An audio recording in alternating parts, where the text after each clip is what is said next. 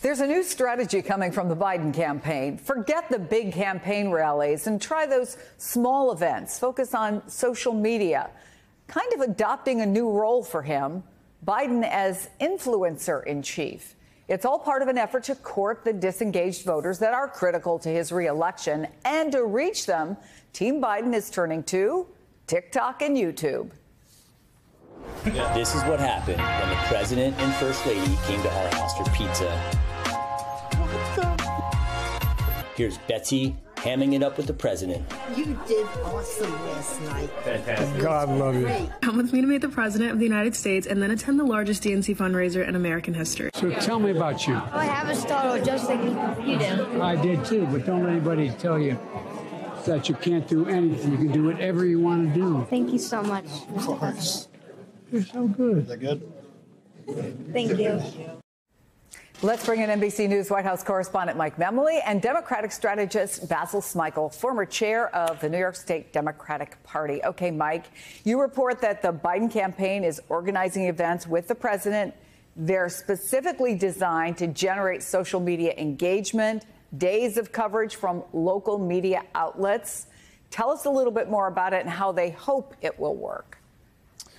Well, Chris, if you look at how the president is facing really headwinds on a number of issues, the economy, the border, the situation in the Middle East, there's also a larger challenge facing the Biden campaign, which is just the sour mood that many Americans are in. And the Biden team sees a lot of the voters that really could decide this election are also those individuals who are most fed up with politics right now. The last thing they want to hear about is that we're in the middle of a presidential campaign. So if you can't bring these voters into the campaign, you have to bring the campaign to them.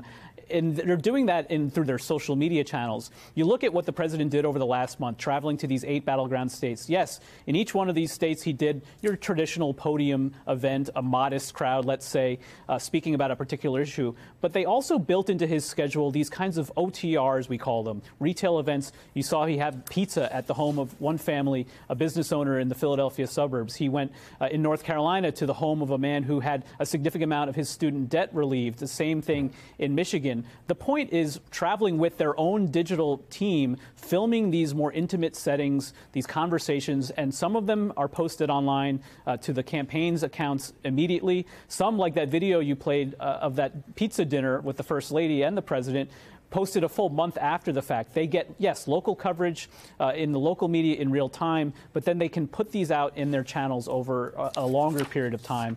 And when the campaign talks about this strategy, they note, for instance, that some of the most consumed content on Instagram is not something that's posted publicly. It's shared in direct messages. And so the idea is to get maybe some of those people who do support the president to share this content with their own social network, including some of those disengaged voters, and so that they can eventually bring these people back into the campaign. So, Basil, let's talk about this as a strategy. I spent more than 20 years in local news, newspapers, radio, television. They're right about that. That hasn't changed since when I was doing local news. The President of the United States goes into somebody's house in your coverage area. It's a big deal, and you're going to get tons of stories about it. The neighbors are going to get one story, and the family's going to get another story, and they're going to talk to people involved in the campaign. That's one part of it. The other part of it is you can hear the other side saying, he can't fill a big auditorium. He can't get a big crowd out the way Donald Trump can. I wonder what you make of this as a strategy. Actually, I think it's a good strategy. It's a great story, and I love Mike's reporting on it because it is important to take the campaign to the voter. You know, one of the important campaign heuristics is, does he care about people like me? And it's actually hard to say that and see that from a podium where the camera is solely focused on the speaker and not the 10 or 20,000 people in the audience. But if you're going to somebody's home in a small town and talking about the importance of that town to the fabric of America, then the subject of that and those neighbors are going to care, and they're going to participate and engage. So it's really important, in my view, that the campaign do this, that they create this shareable content, because my students know that most of their news they get from TikTok. And so if they have the ability to send that information out and particularly get to disengaged voters and young voters, it's incredibly important. Meantime, Politico is reporting that one of Biden's longest and closest allies is former Chief of Staff Ron Klain. Is questioning his reelection strategy, and in particular, some of the things that he's talking about. He thinks he's talking too much about infrastructure, not enough about the economy. According to audio that Politico got, Klain says, quote, "I think the president is out there too much talking about bridges. He's not a congressman. He's not running for Congress. How interesting is the bridge? It's a little interesting, but it's not a lot interesting." Klain concedes Biden's got an infrastructure record to run on, but maybe it's not the most fascinating conversation he can have.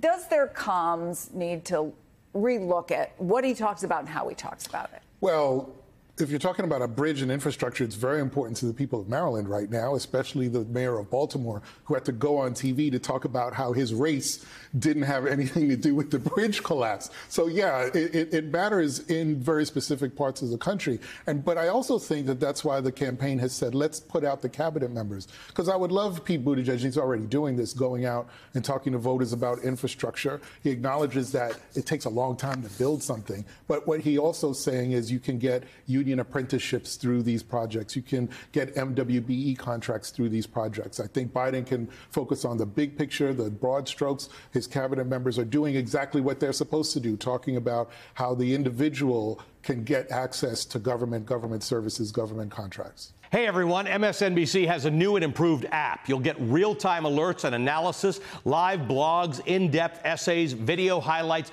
and the best 2024 election coverage. Download the new MSNBC app. Here's how to do it. You tap on the App Store on your phone. You hit search on the bottom right corner. You type in MSNBC. You click on the MSNBC app. You click on Get or the cloud icon and enjoy it.